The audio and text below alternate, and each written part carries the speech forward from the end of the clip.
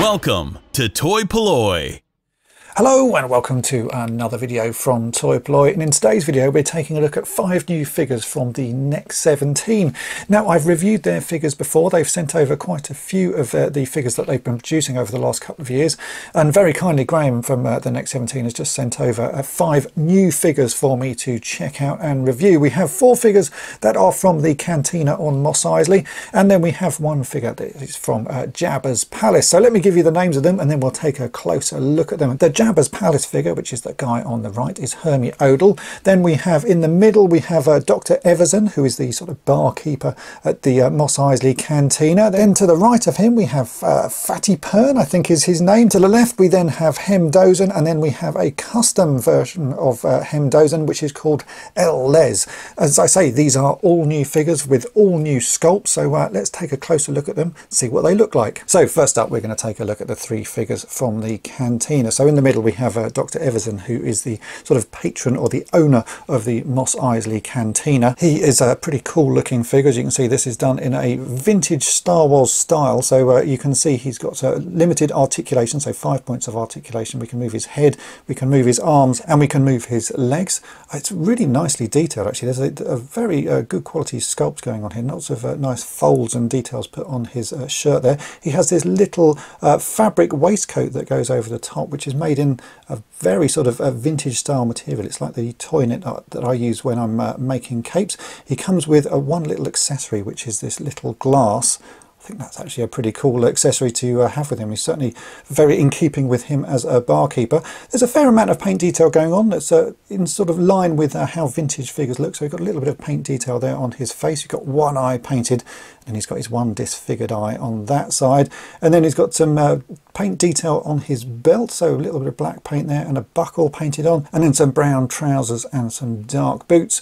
I think this is a really nice figure. It's very well made, and it certainly feels like a vintage Star Wars figure. It's got the right sort of weight to it. On the back of the leg, I can actually see we've now got a copyright little marking there that says TN 1723, so that's the Next 17 and I guess the year 23. Now, the interesting thing about these figures is to keep costs down in producing them.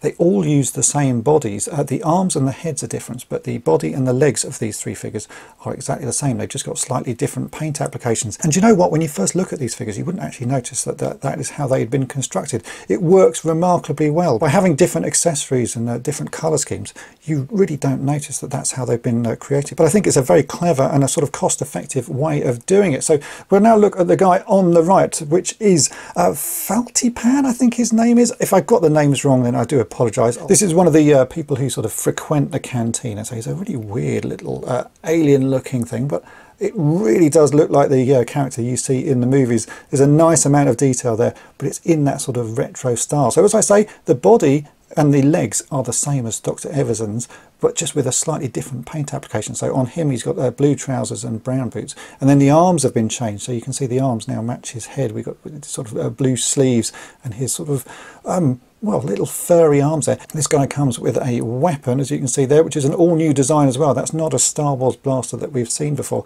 and it fits very snugly in either hand. It's got a unique little handle there that does actually clip really well, so these guys are not going to be dropping their weapons at any time soon.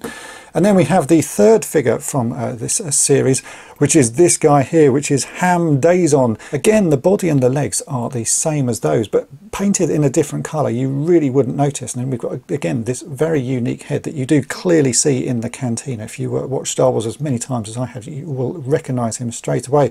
That's a really nice sculpted one. He's got shiny sort of metallic gold eyes there. I think that's a lovely looking figure, really nicely made. It sort of reminds me of Hammerhead in the way he's got sort of all the folds and wrinkles in his skin. Then he has got completely different arms as well, which match his head. He comes with the same weapon, but in a slightly different colour. So this is in a black plastic. Again, it fits really snugly in his hand. And he has this really uniquely designed cape. I really like the way this cape has been designed. It sort of folds in a unique way so that it hangs round the back and sort of scoops around the front, and then you've got a bit that looks like a waistcoat underneath. I think that is a really clever way of designing a cape. There's no sewing involved in that, it's just the way it's sort of folded. So you've got this bit that looks like a really large collar, but when you fold it down, it turns it into a cape. So you've got a sort of under cape and over cape. I think that's a very clever design indeed. But as you can see, they look absolutely fantastic. These are certainly very nice looking figures, and the fact that they all use the same bodies but have different parts added to them, you really don't notice it at all. It's very cleverly done. And next we have a slight variation on the Hem Dazon figure, which is a sort of a recolour of him. And apparently this is one that Graham wanted to get done himself. He really wanted something in very sort of bright garish colours. So it's the same figure, but this time he's got an orange sort of jacket on, beige trousers, black boots, and his skin has been turned into this sort of very greeny blue colour, and again a lovely bright orange cape. The cape design on this one is not the same as that one, so it sort of hangs slightly differently, and he comes with two versions of that new weapon in a bright blue plastic. So this guy, although sort of is not one that you actually see in the cantina, you could imagine him off in the distance, and he's a, yeah, as I say, sort of custom coloured version.